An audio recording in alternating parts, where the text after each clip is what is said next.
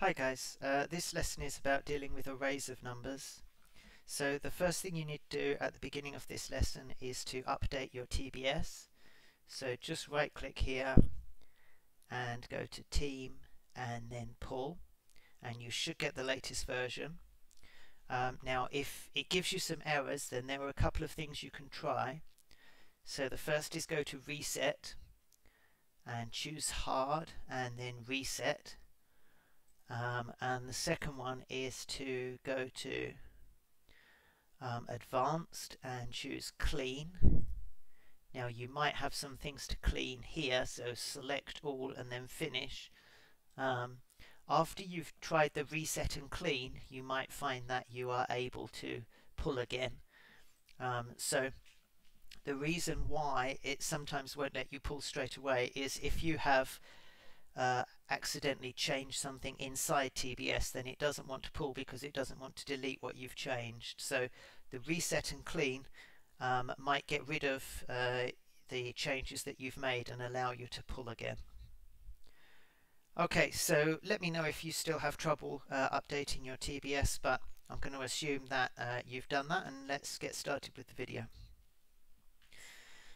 Okay, so one of the things that's been added to TBS this time is a data set, and the data set is an array of integers, actually two arrays.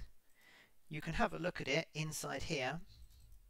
So it's a data set about posts made to Instagram and the number of likes that they get. Okay, so there are two arrays of integers, and in this array we've got the number of posts per day, and in this array the number of likes per day. So this means that on the first day there were 11 posts made to Instagram and a total of 159 likes. I guess this person is quite popular. And then on the second day there were 12 posts made to Instagram, and then there were 157 likes, and then the next day another 12 posts, 162 likes. So what we're going to do to draw our graph is to go through these arrays in order. We're going to take this number and use that as the x-axis value, and we're going to take this number and use it as the y-axis value, and then we're going to plot it on the graph. Okay, there are 30 values in total because this is taken over 1 month. So first of all, we need to have a way to plot a point. Okay, so what we're going to do is create a new method. I'm going to call it drawCross, and this method is going to need to have an x and a y coordinate. So I write screen.drawLine. Now I'll do x minus 3 and y minus 3, x plus 3 and y plus 3. Okay, so to get an idea of what this does, let's just try drawing a cross at 0, 0.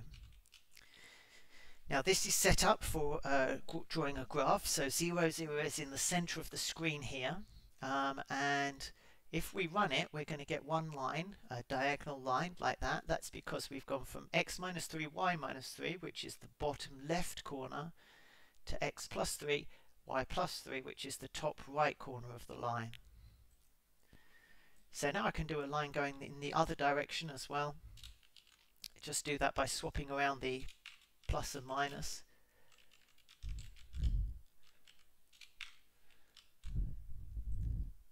Okay, and that gives me a little cross. So that allows me to draw crosses wherever I like. Okay, I can draw a couple of crosses. Let's do another one at 10, 10.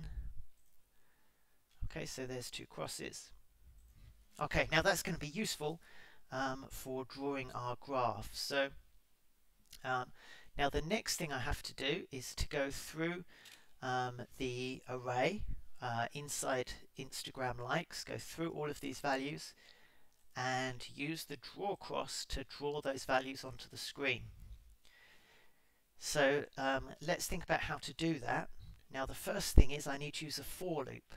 Okay, and there are this many data points, so this will actually equal 30, but rather than writing the number 30, I'm going to write this, because this makes the meaning clear, that I'm not just counting to 30 for any arbitrary reason, but I'm counting to 30 because it is the number of data points. Okay, so I write for int index equals 0, index is less than Instagram likes.num data, index plus equals 1.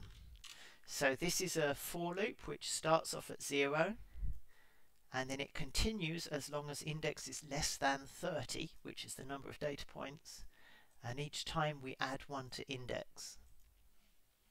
Okay, so now what we need to do is get the values out of the array. Okay, now remember these are integer arrays and we're counting 0, 1, 2, 3 until we get to 30. So we can read out those values. Let's do posts per day. Let's just call it posts equals Instagram likes dot posts per day, and then I want to get the value at position index. Okay, so when index is 0, this gets the 0th number from that array, which in this case would be 11. And then the same one here, so this is likes equals Instagram likes dot likes per day at index. Okay, so for example, if this was starting and index was 0, this would get the value 159. Okay, so now post is going to be on the x-axis and y is going to be on the y-axis. Likes is going to be on the y-axis, sorry. So I'll write draw cross posts, comma likes. Okay, and that's going to draw across at that position. So if I run it, we see that the crosses are all sort of squashed in a small space. And that's because if we have a look here, all of these values are quite close together. Okay, it's the number of posts per day. And at the moment we're plotting, we're using these as pixel coordinates. So on the screen, the difference between a pixel at position 11 and position 19 is not very big, right? It's okay on this axis because these are bigger numbers, so there's more spacing between each data point, but on this axis the data points are a bit close together. So what I'm going to do is I'm just going to scale those data points. So for the number of posts per day, I'm going to multiply them by 10 to make the axis a little bit larger. Let's try it again. Okay, and now the data points are kind of spaced out. Now the other problem that I've got is that the data points are up here on the right a little bit. So this is because the center of my screen, 0, 0, is right in the middle here. Okay, that's the origin. But all of the values here are positive. So it means that I'm only actually plotting in the top right quadrant of my graph. So I've got a lot of wasted space in the rest of my graph. So I can solve that. What I could do is when I draw across, because I want the position that I draw that cross to be in the bottom left, that's actually at position minus 200 and minus 200 on my graph. So I can subtract 200 from my x coordinate and from my y coordinate so that all of the crosses are drawn relative to the bottom left of my graph. So if I do that, you can see that now the crosses have appeared and they're sort of tapering off to this bottom left part of my graph. Okay, so that sort of gives us a really simple graph plot. Now there are a couple of things that I want you to have a go at in order to add to this graph plot, and they start off easy and get a little bit harder. Okay, so the first one is let's have a grid on our graph. So you might remember before we had a look at creating a grid. Here's an example. I might do x equals 0, x is less than 400. Actually, sorry, this is going from minus 200 to 200. and x plus equals 10. And then I can draw a line, screen.drawLine. So x minus 200 to x 200.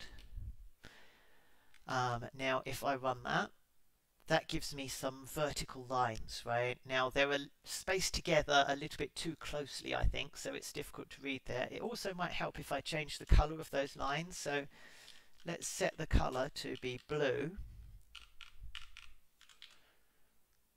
And then let's set the color here to be white. Okay, so now I've got some blue lines in the background. Now, what I would like to have is a grid, okay? So as well as vertical lines, I would like to have horizontal lines. And I think those vertical lines are too close together, so I would like them to be more spread out. Now, I would suggest that we maybe have vertical lines every 50 pixels maybe, and horizontal lines maybe every 50 pixels. But you could experiment a little bit to create a grid that looks best for the data that we've got. Okay, so the first task is to create the grid. Now the second task is a little bit more tricky.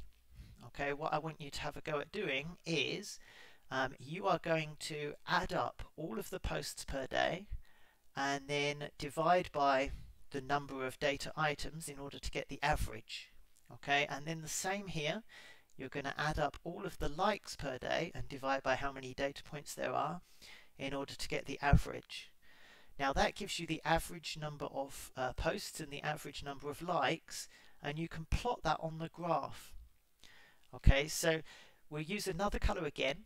We're going to do this average point as a red cross. So we're going to have one red cross, and it should appear sort of in the middle of these crosses. So I guess it's going to be about here. I don't know exactly where, but probably somewhere around here. We're going to work out the average of the x-axis, the average of the y-axis, and we're going to plot that average point onto the graph as a red cross.